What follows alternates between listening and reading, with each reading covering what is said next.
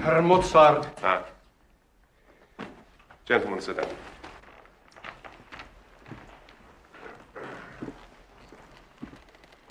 Mozart. Are you aware that I have declared the French play of Figaro unsuitable for our theater? Yes, sire. Yet we hear you're making an opera from it. Is this true?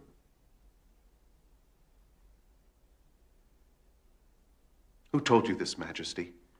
It is not your place to ask questions. Is it true? Oh, yes, I admit it is. Would you tell me why? Well, Majesty, it is only a comedy. What you think, Herr Mozart, is scarcely the point. It's what His Majesty thinks that counts. But Your Majesty... Mozart, I am a tolerant man. I do not censor things lightly. When I do, I have good reason. Figaro is a bad play. It stirs up hatred between the classes. In France, it has caused nothing but bitterness. My own dear sister, Antoinette, writes me that she is beginning to be frightened of her own people.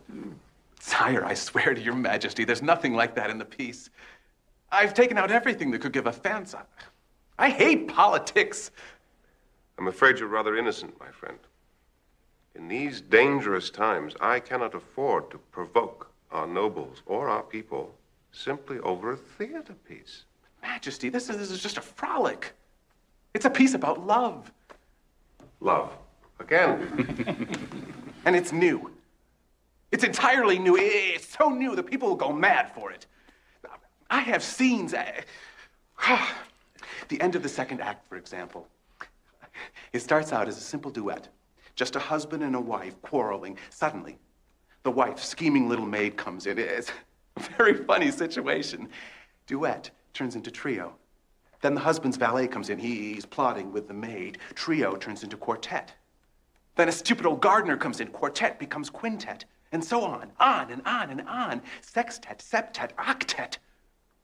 How long do you think I can sustain that, Majesty? I have no idea. Guess. Guess, Your Majesty. Imagine the longest time that such a thing could be sustained and then double it. Well, 6, 7 minutes. 8 minutes? 20, sire. 20 minutes. 20 minutes of continuous music, no recitatives. Sire, only opera can do this. In a play, if more than one person speaks at the same time, it's just noise. No one can understand a word. But with opera, with music, you can have 20 individuals all talking at the same time, and it's not noise. It's a perfect harmony. Mozart, music is not the issue here. No one doubts your talent. It's your judgment of literature that's in question.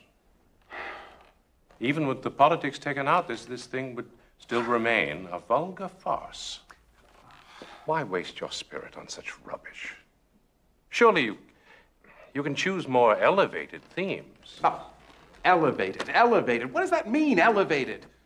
I am fed to the teeth with all of these elevated things, old dead legends. Why must we go on forever, writing only about gods and legends? Because they do. They go on forever.